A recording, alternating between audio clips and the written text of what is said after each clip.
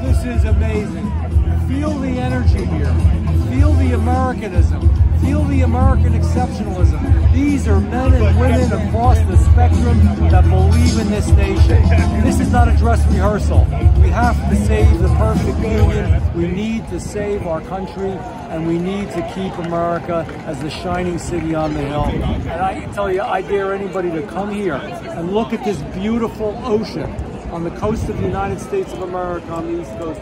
Look at these people. Look at the iconic pictures that you're getting. This is the amazing part of this. This is a great day for all of us. It's a great day for America. It's a great day for Donald Trump. I am proud to be here. He said he wanted a big one. Man, we got him a big one.